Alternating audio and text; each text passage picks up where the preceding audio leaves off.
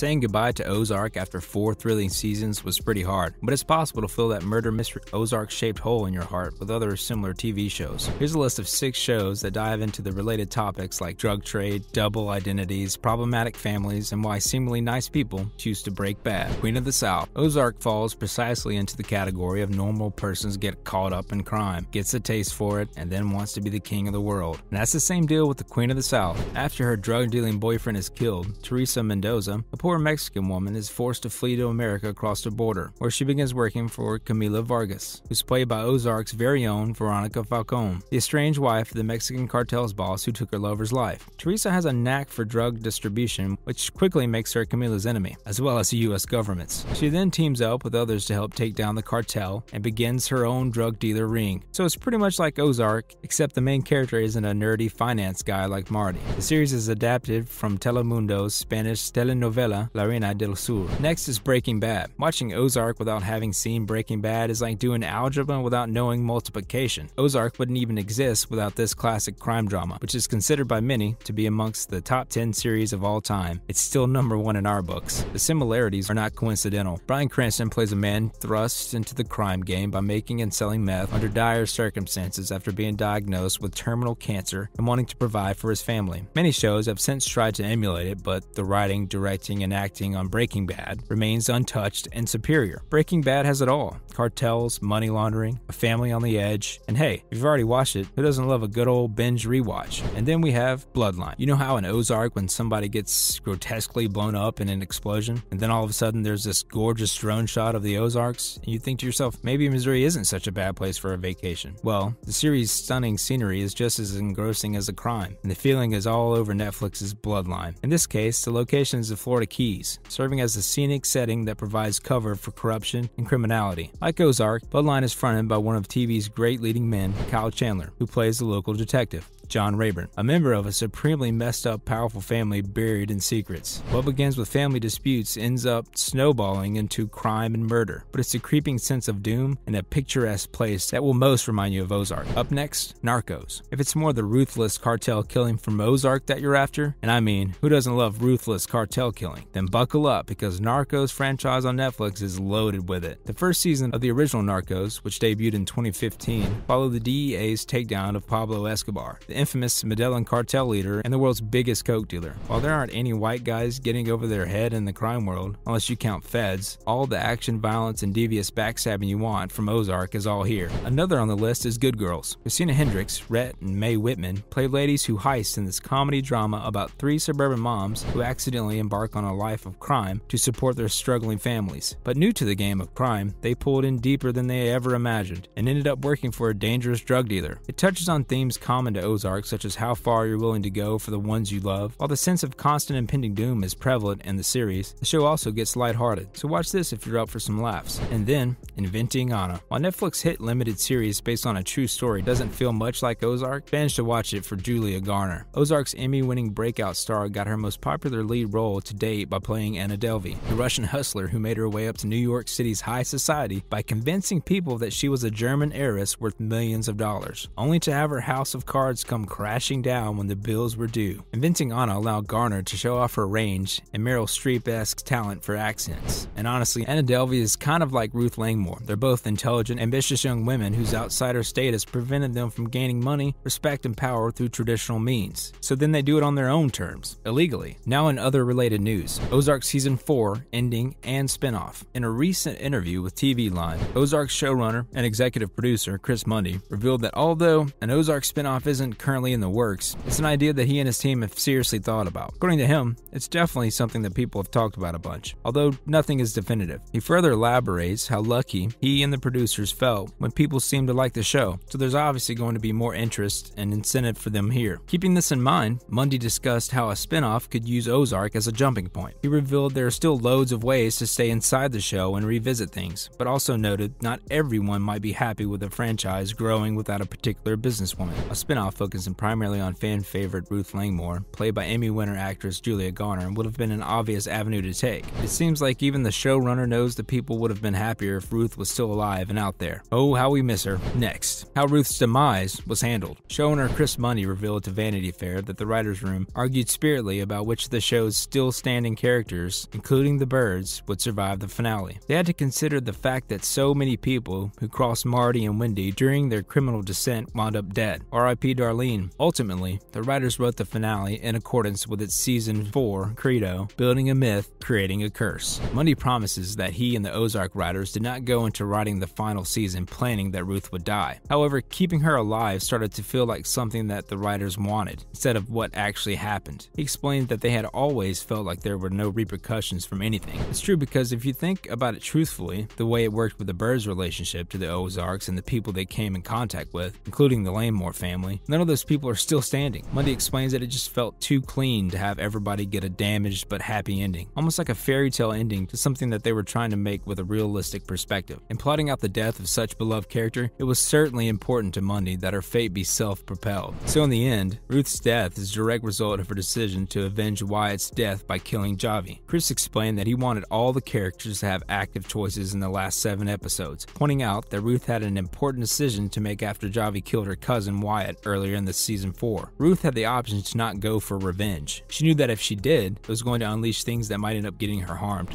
Well, that's exactly the route that the writers took with her character. Now she ended up getting shot, so there's that. Lastly, Julia Garner talks about season 4's controversial ending. Though many fans are frustrated and infuriated with Ruth's death, our real-life Ruth Langmore might disagree. Before getting the script detailing how Ozark would end after nearly 5 years of runtime, Garner had already sensed that Ruth had reached the end of her road. While it must have been hard to digest, Julia had made peace with it, and she hopes fans do too. Speaking with Time, the Inventing Anna star shared why she thought her character's story concluded the way it did. Garner revealed that she really thought Ruth died when Wyatt died. Her body was just there. According to her, Ruth wasn't going to voluntarily quit life, but she was so dead inside that if given an opportunity to die, she wouldn't say no. Julia continued that in the end, it wasn't her going over to death, but death coming to her. By the end of the season, she simply didn't care about living. She did what she had to do. She killed Javi, and after that mission, she was like a ghost. Poor Ruth. And that's a wrap for this video. Which of these shows are on your watch list after Ozark? What are you most looking forward to in the Ozark spin-off series? Let us know in the comments below. Make sure to give this video a thumbs up and subscribe to our channel for more videos like this. See you in the next one.